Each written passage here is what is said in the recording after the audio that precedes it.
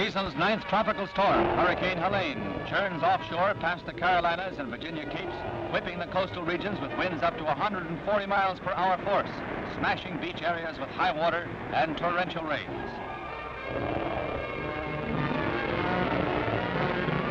When hurricanes struck in 1954 and 1955, the casualty toll was high.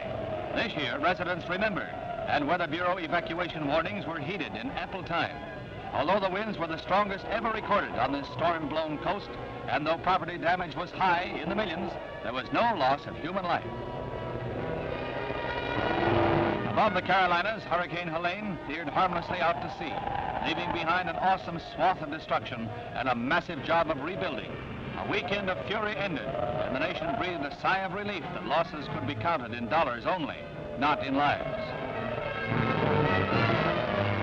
Halfway around the world, Japan reeled under the onslaught of Typhoon Ida, which smashed through the central part of the nation.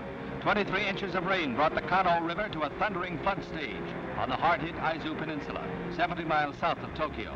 Nearly 600 died, nearly 1,000 are still missing, and as many more gravely injured. Ida was one of the worst storms ever to hit Japan, flooding tens of thousands of homes, burying whole families in some of the nearly 2,000 landslides. Damage estimates near $300 million, a staggering toll, even for a land whose history has been a long battle with nature.